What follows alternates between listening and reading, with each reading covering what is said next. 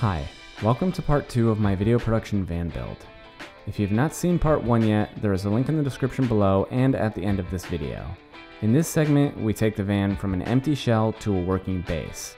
From there, I'll make even more customizations based on my wants and needs for this vehicle. Stay tuned.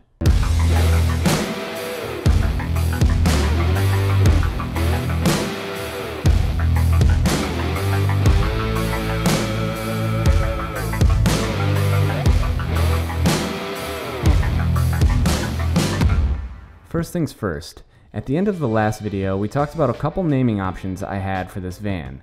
You guys voted in the comments and on Instagram. It was between Vanny DeVito and Vanning Tatum. The results are in, and Vanny DeVito won by a huge margin. Thanks to all of you who voted. The partition was the first big piece to be installed. I could not have built anything else without first having this installed. That's because the partition takes up space, and it bows out in the middle to allow you to adjust the seats in the cab. When we measure for the other installations, we need to account for the room that it takes. It just made more sense to start here and build around it versus the other way around. The partition is ABS plastic without a window from a brand called Knapheide. Having a plastic partition is supposed to help lower the noise from the cargo area and add better climate control for the cab area. The alternative was a metal partition. Both the plastic and metal partitions are similar when it comes to protection. I also had insulated Duratherm Liner installed on the van's walls and doors.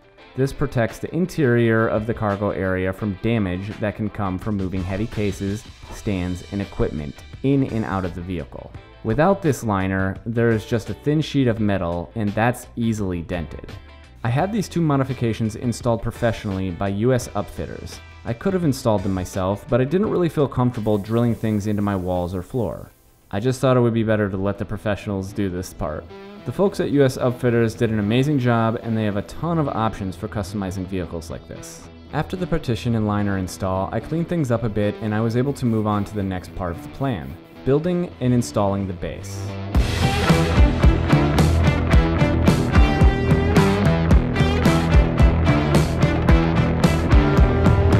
For this part, I had a ton of help from my friend Pete Antor. He's an artist, metalsmith, and woodworker, and he was nice enough to lend me his expertise with this project. Check him out in the description below. He makes amazing stuff. With Pete's help, we were able to keep things almost identical to the build plan I laid out in part 1 of this series.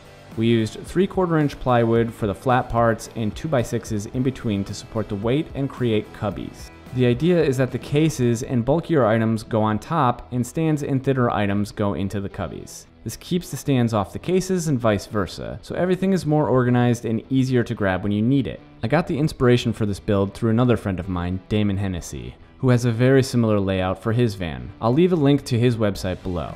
Pete and I had to get the plywood cut at a home improvement store so that it would fit in the van.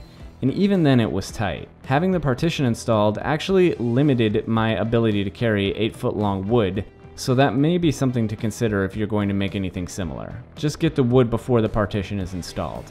In our case, Pete was able to fit the 2x6s, which were also 8-foot long, in his Honda Fit, which is pretty amazing.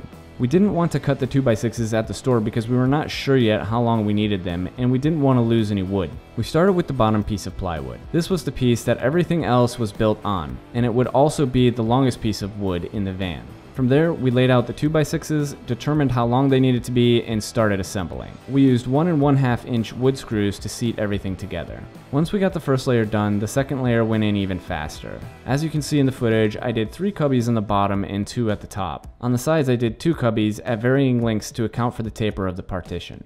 My game plan is to see how this works over time and adjust it if necessary. Thanks to Pete, this whole design is super easy to disassemble, remove, or rebuild in different configurations. The mini partition is just a leftover piece of plywood and a 2x6 for extra support. It's attached using L brackets and 3/4 inch wood screws. It's very easy to remove and also quite sturdy to stop the movement of heavy cases when driving. Once everything was built, I did a final cleanup, and then it was time for loading.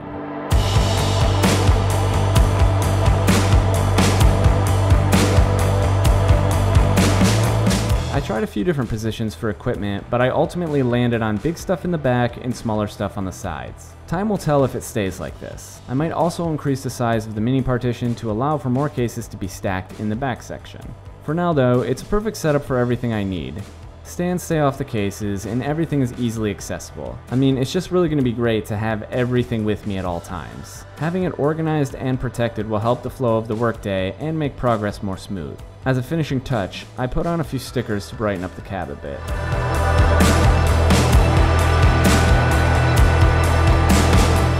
The next few installations will be lighting, some battery support, and more stickers? I might also paint it, and maybe a safe place to store my camera while it's built.